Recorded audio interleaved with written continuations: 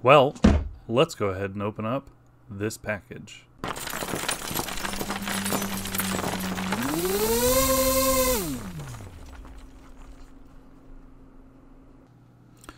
Alright, so let's go ahead and open this guy up. Excited because this package actually came from a company called Disk Tech, and this will make it so I'm going to be able to mount my Dell R710 to my threaded server rack. Let's go ahead and get this guy opened up here. You get the invoice there right on the top.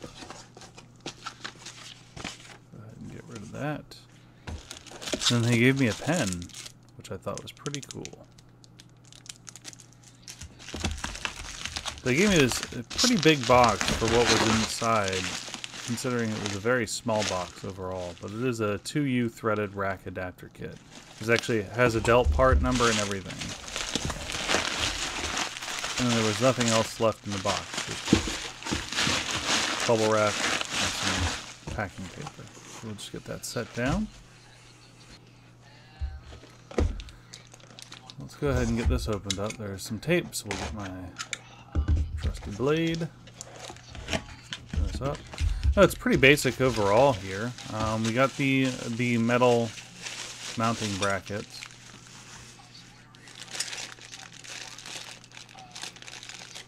So, like, the bigger ones are going to be for the rear. We have different size screws depending on the threaded rack that you have.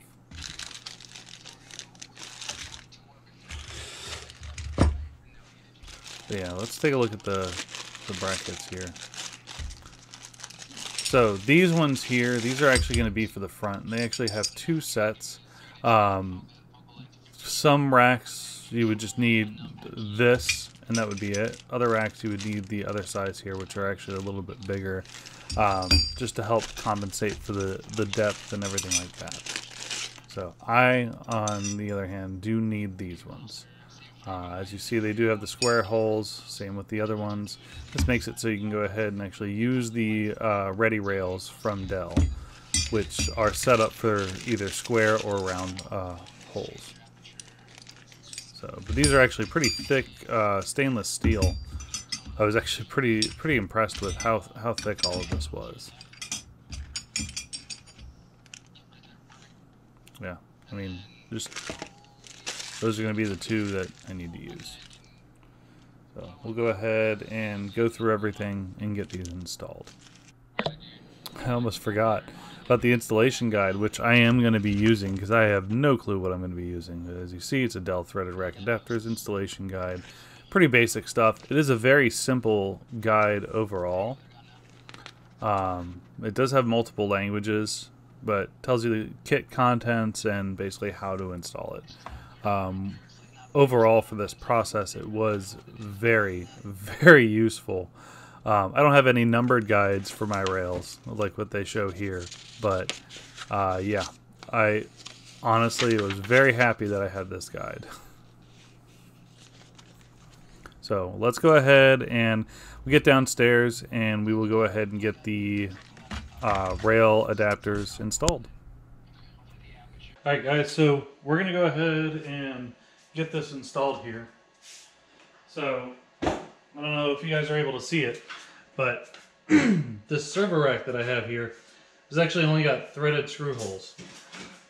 Whereas, like on these brackets I just got, we have the square, which is now pretty much the standard here. Then we have some holes that are over here, so basically we can actually attach it into the screw holes and then be able to put our server rack into. What we have is the Dell R710 speed rails. As you see, there's nothing threaded on this. So basically, we need to be able to go ahead and get it attached. This is actually the right front. We need to be able to go ahead and get it attached, and you can't use that there. So what we're going to do, we're going to go ahead and get the adapter installed. Get that over there. We're going to get the adapter installed. And then we're going to get the rails attached, which then we'll finally be able to put a server over here. So, granted, I have this old Dell PowerEdge 1950 here already on rails, and it's tightened down for the most part. But this is probably going to get picked off of here soon. But let's get this going, shall we? So I'm going to use the instruction guide. I was kind of pointing it out in the earlier part of the video because I don't know what I'm doing with this, and I need to make sure that I'm doing this right. So I kind of want to put it to be maybe a little bit under this part of the rack, like this, where this 1950 is. So what we're going to do is I'm going to go ahead and install these brackets here. So I was actually putting that on right, so that's good. So we're going to take the screw, and my trusty screwdriver, we're going to poke it through the hole. So I'm actually going to go one level under the 1950.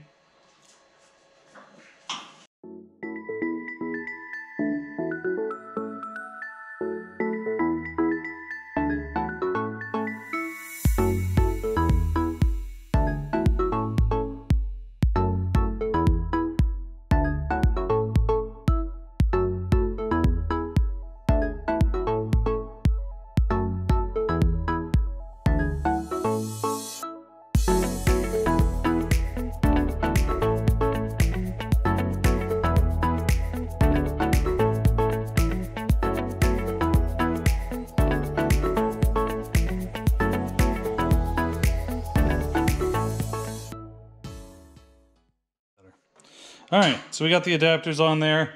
Let's see if we can get a rail on this thing here. So I'm actually going to push this up just a little bit more.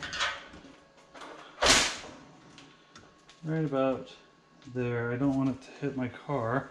I'm going to have to move it back so I can actually get the rails. So,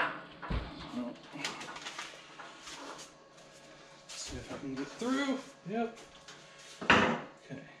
So now comes the fun part. So now the rails are supposed to be able to go ahead and lock into place. So I'll go ahead and show you the back first.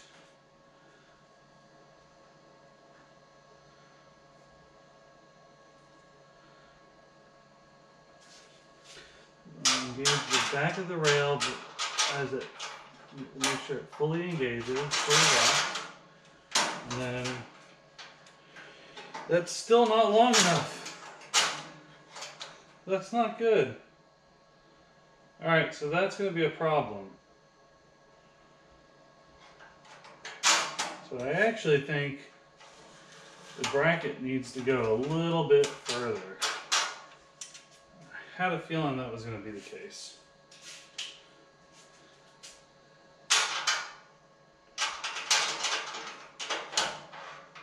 That is not, like, it's still a little on the short side. Whereas if I had it like maybe here behind it, then it might be fine. So I'm going to actually flip that around.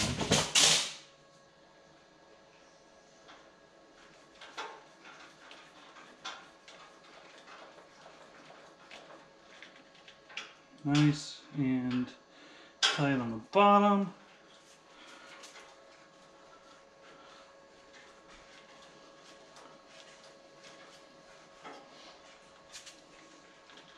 Nice and tight on the top. Look at that. That ain't even moving anymore. Alright, so now let's grab the right rail. So that would be this one here. So beauty is with these rails is that they tell you what side, what direction. So this one is the right side. So we're going to go ahead and do this. See if I can get this locked into place.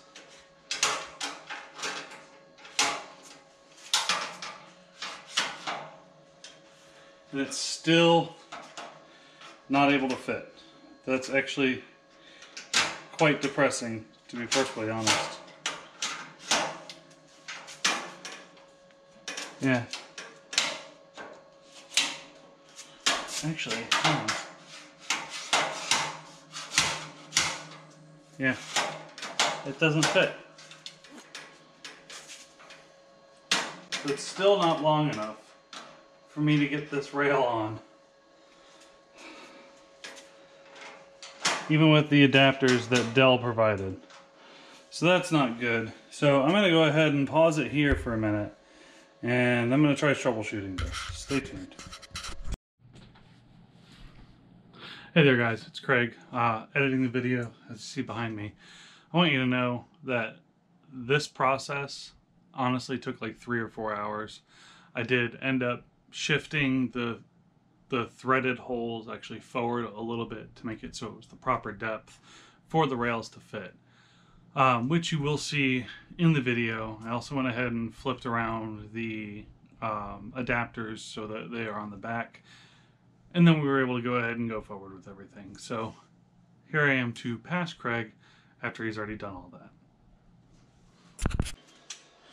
So clicky clicky, ready? And click. Nice and locked in. And then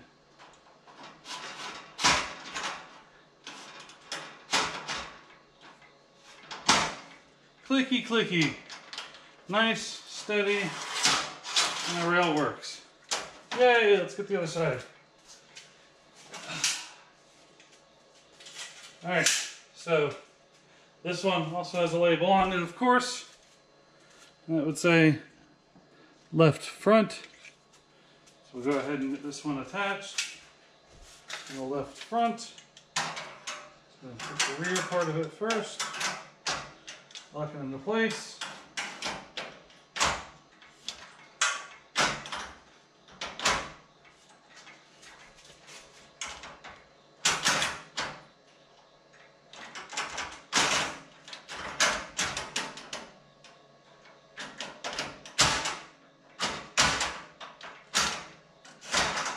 Doesn't seem to be wanting to lock into place for some reason. Well, that's okay. Try one more time. Well, looks like the back one is locked, or this one is locked. Or not locked, it's bent. Oh, no. So, well, it's kind of latched in anyway. But I think I already know why. Not that it's bent. I used the wrong screws up front. For some reason, this one wants to be particular about it.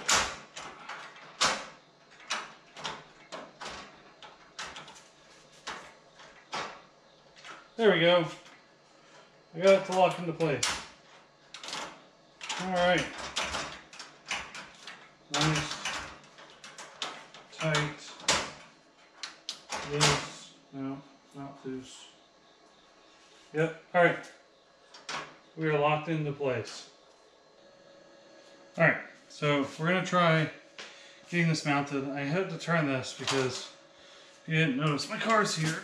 So we're going to get this loaded up.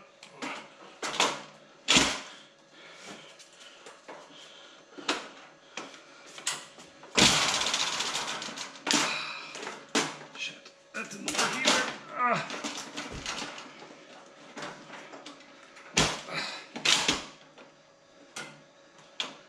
Didn't quite hit the day of rails.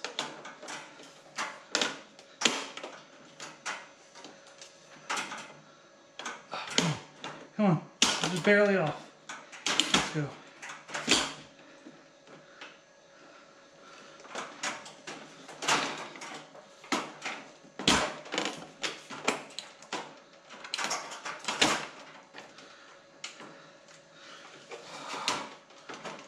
Alright, now it should be, there we go.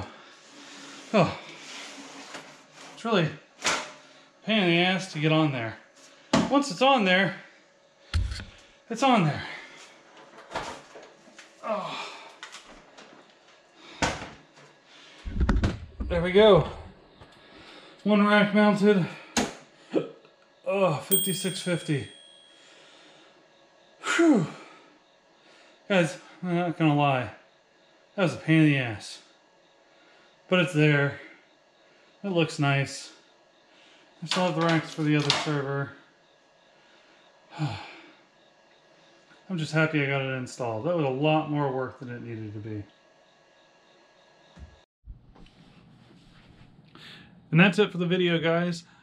I do hope you guys enjoyed this. If you had any issues with these rail threaded adapters like I did, please let me know down in the comments down below. Anyways, if you haven't already, subscribe to the channel for more content. Please like the video if you want to. Dislike the video if you want to. Either way, helps the channel out greatly. Also, there may be some affiliate links down in the description down below. Thank you guys for watching so much. I do hope you have a good one, and I'll see you in the next video. Bye, everyone.